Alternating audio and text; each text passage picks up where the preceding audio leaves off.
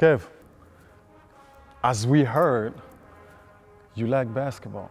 Tell us a little bit about your passion for the game of basketball. Yeah, I like to watch it. I watch it a lot.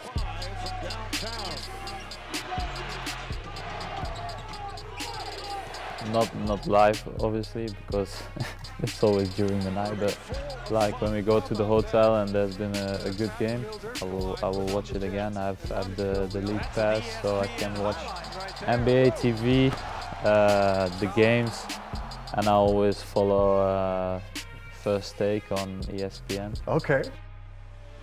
What is the mental approach that you think it's the same between NBA players and top soccer player? The thing is the will to win.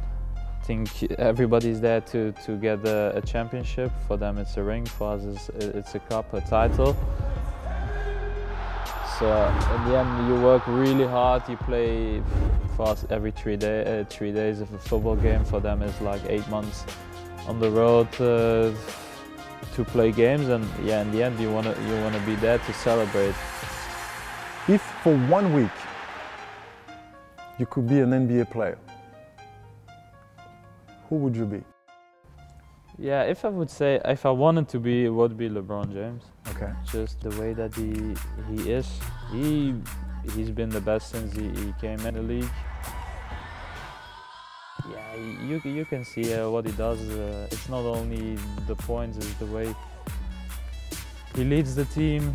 He leads everything in the team, defensive, offensive, the way he needs to conduct himself to the media, to the outside world, what he does for the people around. So I think in one way or another, his mindset on the basketball field is maybe a little bit the way I think.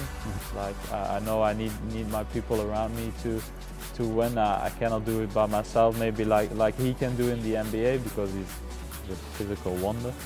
I'm not really a physical wonder, but no, I think yeah, that's it. His mindset is the way. It's maybe who I am on a pitch. Forget about the job, forget about the stuff. How do you always wake up in the morning and be like, okay, today I gotta do it again? Sometimes very difficult for us to come back after a season when you just had 2 or 3 weeks off, because I think more mentally than physically you need it. But I think in the end, when you're playing on the field, you're not thinking about anything.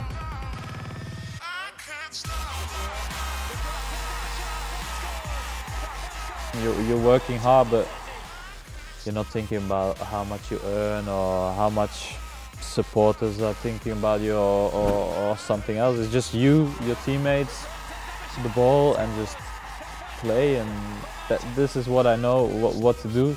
For sure. So this is my job.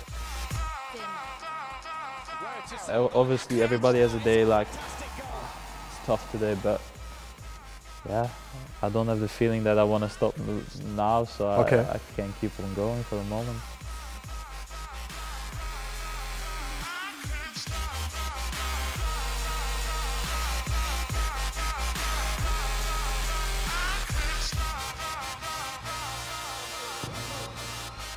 Maybe I just...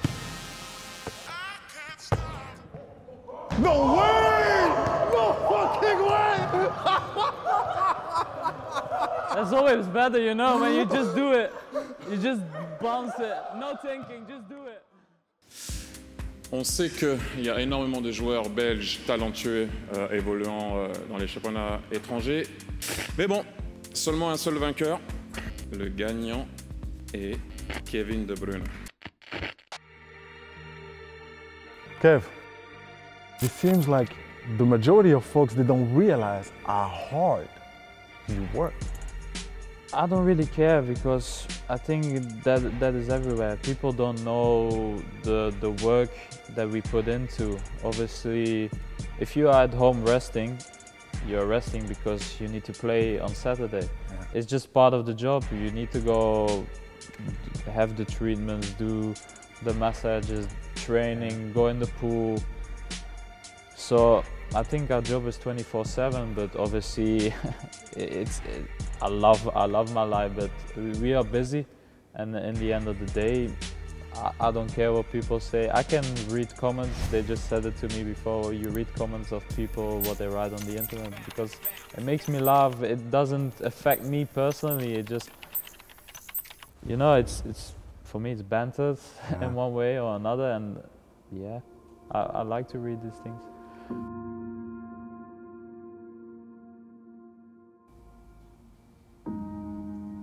I think what I like the most is when people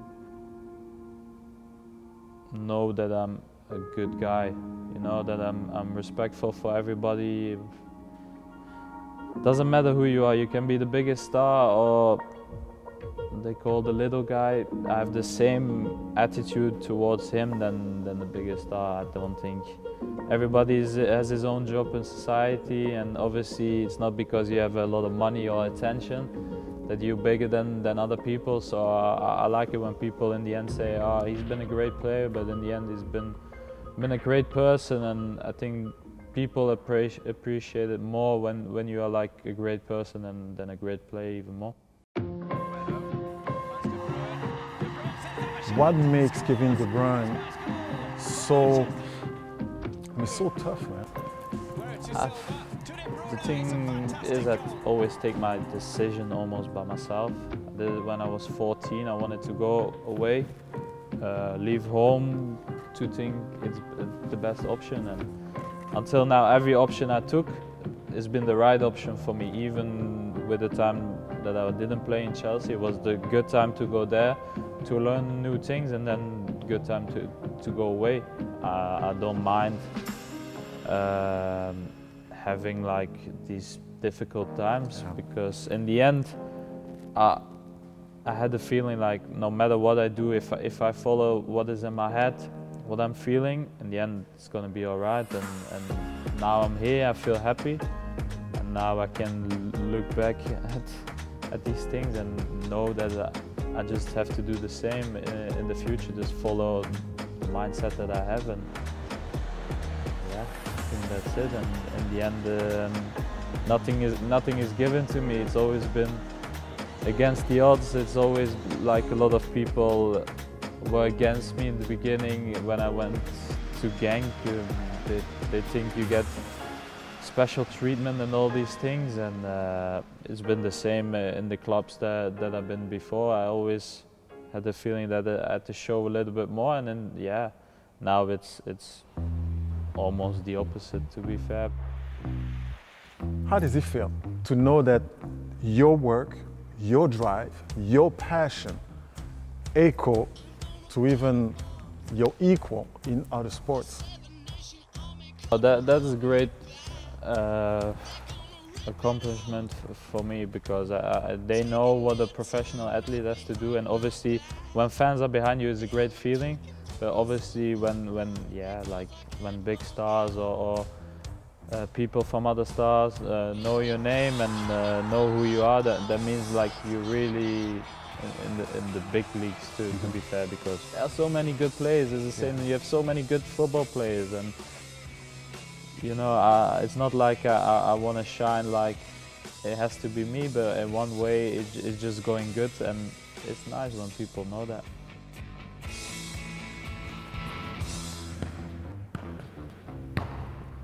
Uh-oh. Oh, this shit! Oh, this shit! Oh!